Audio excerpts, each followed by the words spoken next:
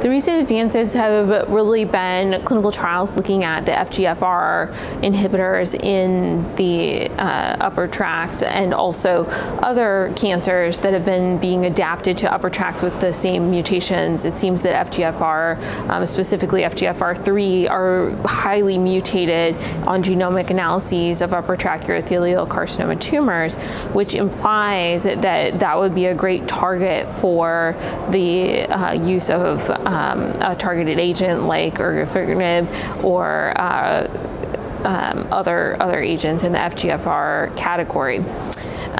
There is some data in the adjuvant setting for PD-L1 inhibitors, and I think adjuvant is a good place that they've been studied. They're coming in the neoadjuvant and not quite mature data yet, but adjuvant I think is good because a lot of times these patients don't have good enough kidney function to get cisplatin.